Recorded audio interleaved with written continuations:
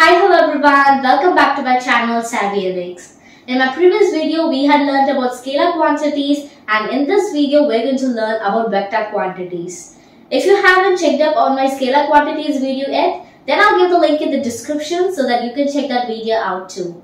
So before we get into today's video, don't forget to subscribe to my channel and click the bell icon so that you'll get a notification as soon as I upload a video. So now, without further ado, let's get started.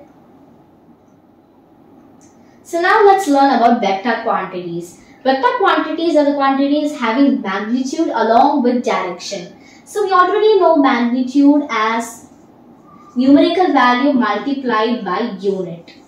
Now this we have to add one more thing to form a vector quantity, which is direction. So direction is an important part of a vector quantity. It's like a significance which we are adding to form a vector quantity. So now the change in magnitude, direction or both will result in change in vector.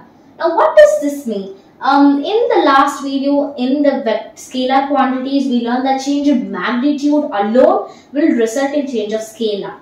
But in vector, we have three different things that we can change to change the value of vector quantities. Now let's check them one by one. So we'll take any vector quantities. We'll take velocity. How about we'll take 10 meter per second, and we have to add direction also. So my velocity is going towards north. So now this is a complete vector quantity, and to change the value of this vector quantity, the first is I can change the magnitude. So the magnitude is 10 meter per second. I can either change the value, like the numerical value, I can change it as 12 or 11 meter per second, then the vector quantity will change, or I can change the unit as centimeter per second, or I can change it as millimeter per second. Like by changing the magnitude, I can change the value of the vector quantity. That is the first one. The second is I can change the direction. Now changing the direction, since it's originally going towards north, I can change the direction as the physical quantity is going towards south. Now by changing this, the vector value will also change. So these are two types, and the third one is that by changing both magnitude as well as direction. If you both change both of them also, that time also the vector quantities will change.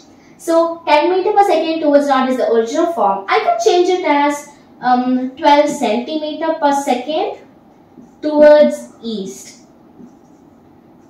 So you can see that it's a completely different vector value. So by changing these things and all, you can change the vector value. So vectors cannot divide other vectors. Previously in the scalar we learned that it can divide, but a vector quantity divided by another vector quantity will not give you any other physical quantity. So it's like it cannot divide, it's not possible. So this is all about vector quantities, and there are many vector quantities. For example, displacement, velocity, acceleration, force, they all are vector quantities only. And there are many pretty much others also. So this is all about vector quantities, and I hope you understood vector quantities. And this scalar and vector quantities are like basic concepts, and you have to learn this so that you can understand other physical quantities better. So thanks for watching. Don't forget to subscribe to my channel and click the bell icon so that you'll get a notification. So thanks for watching, friends. I'll see you all in my next video. Bye bye.